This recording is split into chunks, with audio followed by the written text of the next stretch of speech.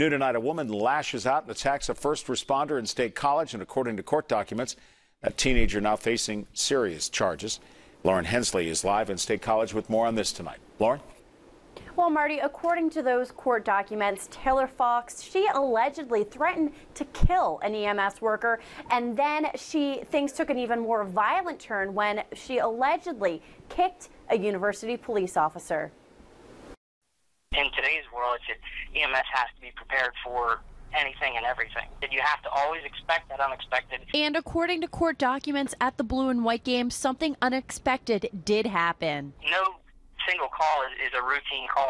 A Westchester woman is facing a felony assault charge after authorities say she attacked a police officer and threatened staff from Pleasant Gap EMS. A perfectly normal situation, normal call can just change in an instant, and EMS providers have to be ready to expect that at any given time. According to court documents, Taylor Fox was being treated at a first aid station outside Beaver Stadium just as the blue and white game was ending. It is unknown why Fox was initially being treated, but court documents say she was behaving erratically. Court documents state Fox resisted treatment, prompting first aid to call police. Police say Fox began crying, refusing help, but was excused momentarily to go to the bathroom. When she didn't return, police say they found her unconscious on one of the toilets. First responders decided to take Fox to the hospital, EMS staff asking for a police escort. The scene appears to be unsafe.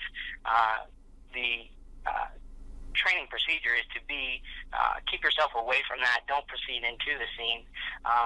Let the police department come in. While en route, the complaint states Fox reportedly threatened to kill the EMS staff transporting her. Things took an even more violent turn when they arrived at the hospital. Police say she kicked the university police officer that was escorting her to the hospital.